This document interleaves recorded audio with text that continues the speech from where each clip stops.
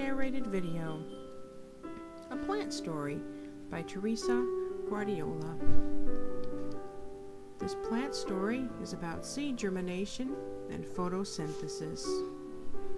All plants begin new life from seeds in a process called seed germination. Seeds sprout roots which grow into the soil. Seeds also sprout little plants or sprouts which grow up towards the sun and above the soil. Here we can see how the tiny roots grow down to get water and nutrients, and the little plants grow up towards the sun, reaching high into the air. See, the little plants grow up and the little seeds grow down.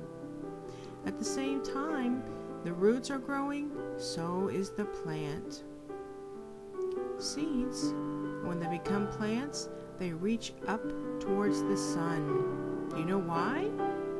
Because did you know that plants make their own food? Yep, they sure do, in a process called photosynthesis. Plants use water and nutrients from the soil and take in carbon dioxide from the air, and they use the energy from the sun to make their own food. This process is called photosynthesis. Then plants release oxygen into the air, and humans breathe that oxygen. The sun and the moon play important roles in plants growing and in photosynthesis. Photosynthesis is just as easy in Spanish as in English. Do you know that all these processes take place in the leaf? The little leaves do all the hard work in little tiny cells and use things called chloroplasts and chlorophyll, and that's what makes them green.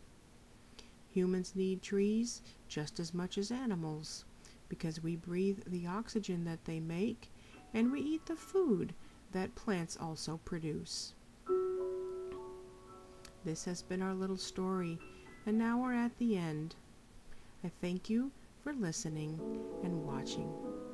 Seed Germination and Photosynthesis, A Plant Story, a narrated video by Teresa Guardiola, made in cooperation with West Texas A&M University, Spring Semester 2007, and